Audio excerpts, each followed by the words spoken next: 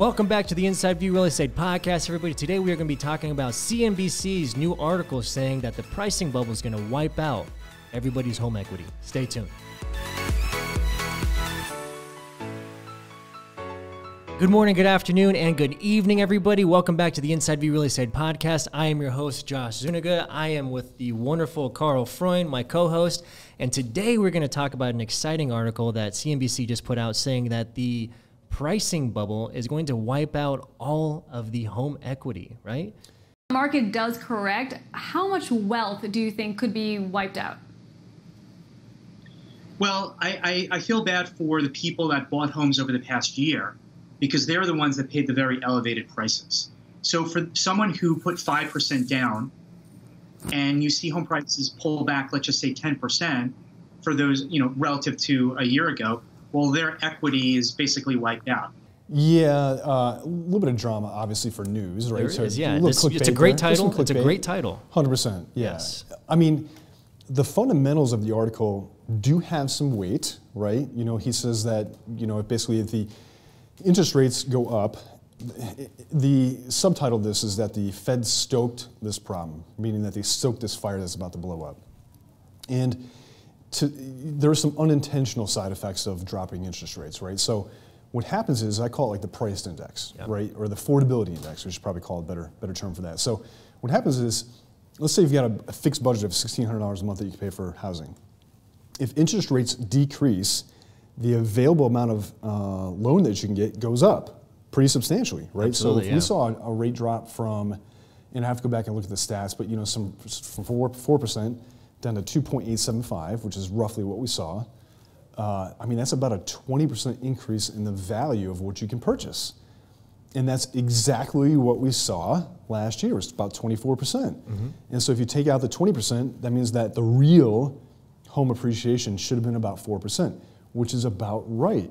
So like what happens is if the interest rates go back up, we're going to tap into that 20% of the actual, the price inflation that we saw in the last year. That's what's having investors get a little bit nervous because we can't artificially depress interest rates in the long term, right? Like we'll see massive inflation, we'll see some issues there, some more macroeconomic problems when you have really inexpensive money. People will be over leveraged, puts a bit more systemic risk into the economy, and we don't like that. We'd like to have people saving money, not spending money, doing some different things. So, I think there is a little bit of weight to the thing, but what he really kind of missed on that was that, the people that bought 6 months ago and they've experienced, 12% appreciation. Since then, yes. Since then. Yeah. Well, if the market goes down 10%, they're still in the game. And just because you're upside down in a house doesn't mean you're automatically going to sell it. And I'll equate it to an automobile, right? You go out and you buy a brand new Jeep Cherokee or something like that, right? And you drive it off the lot and it drops $8,000, but you don't turn around the day after you bought it and bring it back to the dealership and sell it for $8,000 less than you just paid for it. That doesn't make sense, right? You're going to drive it for the next 3 or 4 years and you'll probably enjoy it, and you'll get some utility out of it. Just like you're not going to just fire sale your house because you need a place to live. Even if you did overpay for it slightly, time will fix all wounds. And we've seen that from what we saw in 2008 to now. If you bought the house at the worst possible time in the last cycle, which was like probably May of 2007, you're still right side up today. Yeah. It took some time, but that was an unprecedented, once-in-a-lifetime event that we probably won't see again for a long time. And we put a lot of things in place like more strict underwriting guidelines, higher down payment requirements, a little bit stricter credit guidelines.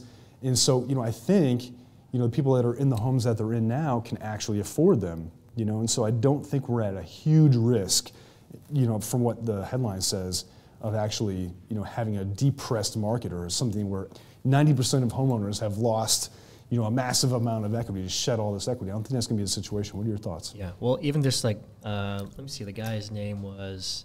Bukvar. Peter Bukvar. Right? Yeah. This was his warning, right? He said he singles out and puts out 5% down historically low mortgage rates. If home prices correct by 10%, Bukvar sees a world of pain, right? Yeah, but see, not everybody's only putting 5% down. No, well, this is what I attested to. So obviously, becoming in the first half of this year, things were just intense. 10, 20, 30 offers, paying $20,000, $30,000, $40,000 over asking price. you know, some of those people that did pay over asking price, I wouldn't be shocked that a lot of them are probably at what that value is, right? The real true market value, right? So even if we do see a 10% correction, like you were saying, time heals all wounds. And case in point, my parents had a house that they purchased, I think in 2000, and by 2007, it was worth 750 grand, right? So the market happened. How much did they pay for it? 300. Okay.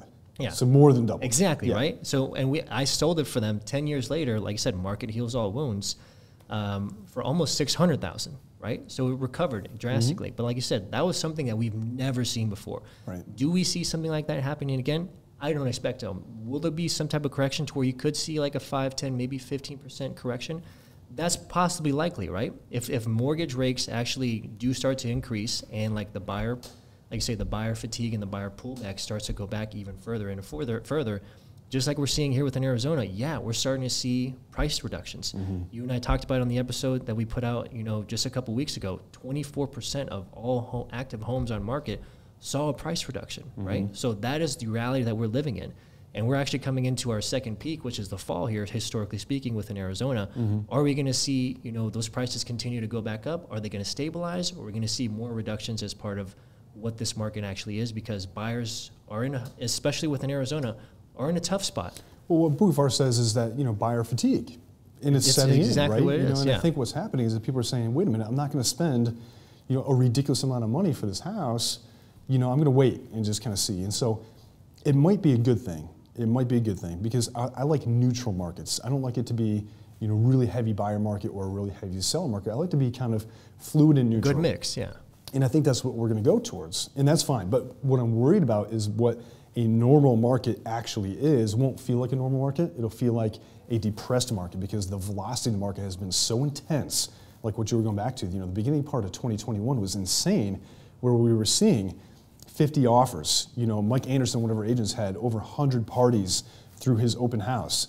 You know, those things aren't going to happen, right? So when you have like 2 people through an open house, which is normal, it's not going to feel normal, right? And so the vision of normal, or our version of normal reality, has been massively distorted. Distorted, yeah, absolutely. Yep. I totally feel the same way with you. Even if, guys, if you're on the selling side, I was like, just because your house goes on the market and you don't get an offer within a week or 2 weeks, there's nothing wrong with the home, okay? Right. Nothing wrong with the home. Like you're saying, starting to normalize. Like just 2 years ago, the average days on market was probably close to 50 days. Oh, at least. I think it's more like 60 or 70. It was like 68, I think, but I was just trying to give like a nice little median there. If you're on the buy side, guys, great. I'm saying there's definitely some relief that's happening right now in the market. If we start to see another peak come in through the fall, then this is probably a good time for you to really get back into the works, talking to the lenders, seeing exactly what you can afford. Because if you're looking to rent, Arizona has the highest increase in rental rates over the past year. Well, it was like between 9 and 13%, which is insane, right? Yeah. So you're stuck between 2 hard places. You know, do I go and try and afford this house, or do I rent for another year? And then guess what? Those prices after another year, they may go up on the house, right? Yeah. And if those rates go up, then your payment goes up even further, as does the price of the home. So now you're stuck again in forced into position. Do I rent or do I buy? I think if you're renting right now, take a look at buying, because there's so many tax advantages too. You know, and it's a long-term investment where you're going to be building equity, and you're paying down your actual principal balance on your loan. You're not doing that with rent. Your interest rate on rent is 100%, right? Like it's all gone at the end of the month, you know? So at least if you own a home and you're paying down a mortgage, you're paying down your principal balance. Yeah, it's going towards something. Yes, absolutely. Going towards something. So guys, going back to the article that CNBC put out, if there is some type of correction, say it's like a 5, 10, 15% correction, I would say don't stress about it. Don't worry. You know, if you're going to be in there, I guarantee you didn't buy this house to live in it for a year. You're probably in it for like a 3, 5 to 7 years is the average here within Arizona that individual or family stays within a home. You'll gain that equity back and probably even then some, and you'll be at a fine position to where you actually won't be at a loss. If something like 2008 happens, none of us are going to be expecting it, right? It's going to be a complete blindside, and obviously we're just going to have to roll with the punches there. But just what we see that's happening in the market and, you know, what the trends are showing, that's not likely, but potentially a correction, okay? Yeah, I mean, if a correction, a couple percentage points, ain't going to kill you. Yeah, it's not going to hurt. You'll be able to get the value back. There's plenty of people coming into Arizona and, like, leaving all the major cities to go to the outskirts, and so you'll see plenty of traction with that. So Again, guys, thank you for tuning in to the Inside View Real Estate Podcast. I am your host, Josh Zuniga. This is Carl Freund. We'll see you on the next episode. We hope you have a beautiful day.